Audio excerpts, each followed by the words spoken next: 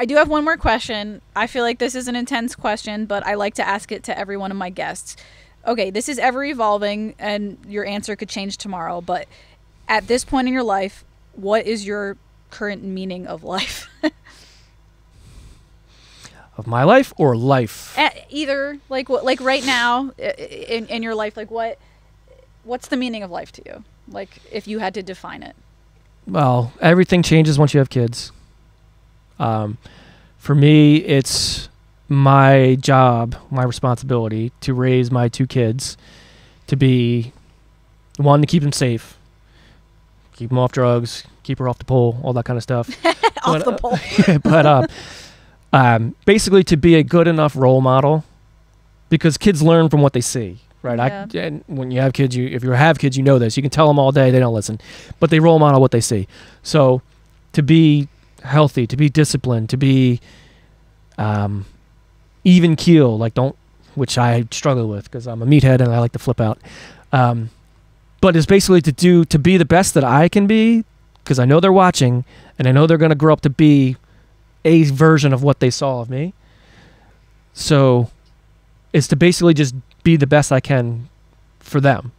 And in turn, if I'm like I said, I'm disciplined, try to stay healthy, don't eat shit, don't drink, don't do drugs, all that kind of stuff.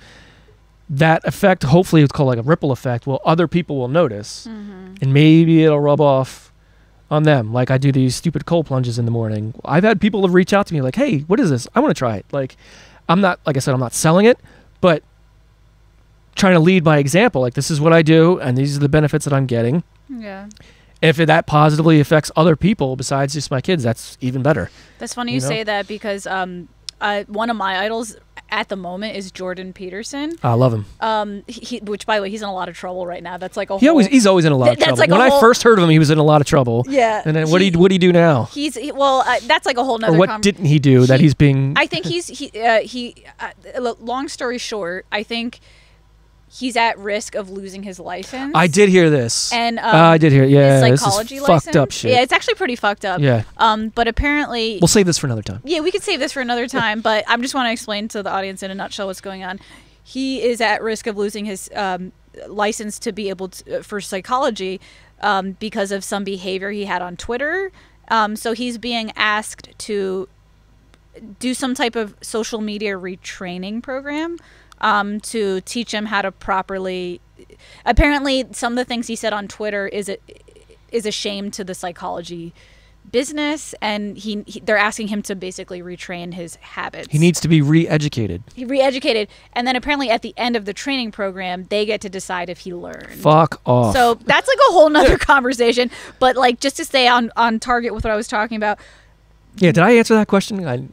What was the question? I don't even remember what the question was. The meaning of life. Oh, no, you did. Okay, good. So you did. So where I was getting with that was you said something about how it's like your inspiration to other people's like a ripple effect. That is something that I learned from Jordan Peterson, which really inspired me. He said that pretty much what you said in different words. He basically said that you might not think you could have an impact on society just by being one individual person, but you have no idea how much you do, because you're not just one person, you're a network. So if you do your cold plunge, set a good example, that you're going to then set a good example for one other person who's going to set a good example for another person, and it's going to be like a ripple effect, like you said, or like a network.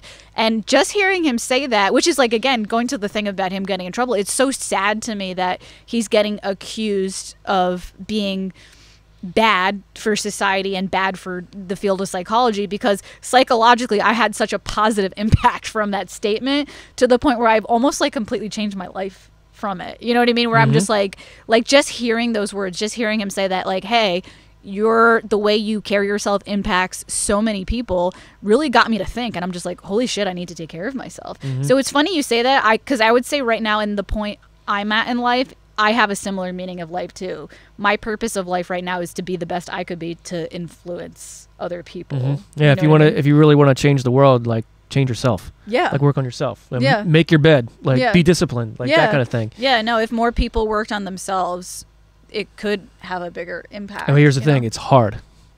It's difficult. Hard to change yourself? To be disciplined and do the best you can constantly every day. Avoid distractions. Avoid people, the negative people that are telling you, laughing at you about your dreams and all that shit. It's hard. That's what I mean. It's like I think people really desire to be in a pack. So if most of the pack is fuck it. If most of the pack is like, fuck it, have a cigarette, have a drink, don't go to the gym. If that's what most of the pack is doing and you're afraid to be alone, then you're probably going to join that pack. But I think for me, the idea is to build the positive pack bigger. You know what I mean? Well, that's in the back of our brains. That goes back to how our brains evolved. Yeah. Like as human beings, right? Yeah. If we had to be a pack to survive, if you were kicked out of the group for whatever reason, you're fucking dead. Like you were going to get bit by a snake or eaten by a fucking tiger, whatever. So it's in there in our DNA, like to be like connected, to be part of a group. Yeah. So like that's why I don't want to open up a can of worms, but like part of like depression that I went through when I was a kid was because like I didn't have a lot of friends. Like I was lonely. Like that's one of the worst fucking feelings, to feel like you don't exist. Yeah. Like it's like, or that you're just invisible. Like it's fucking awful. Like there's a reason for that. Yeah. It's not like, oh, I like being alone. Well, yeah, but there's a part of your brain way back where it's like, no, we need to be connected with somebody, like in the group. That's a major lesson I learned last year. Is I went through a phase where I was like, I'm a businesswoman and I don't have time for a boyfriend. I don't have time for love. Like I'm a career woman. And then that was kind of like a message, I guess you could say society was saying. Which is just like, you don't need love. Like you just need to take care of, you just need to love yourself. And then I was like, I believed that. And I was like, okay, I just got to love myself. I got to take care of myself. But in the back of my head, even though I was doing everything that I was quote unquote supposed to do, I was miserable and I was crying every day and I was depressed. And I finally was like, wow, I could have a love and a career. I don't have to choose one. And without the love, the career seems meaningless.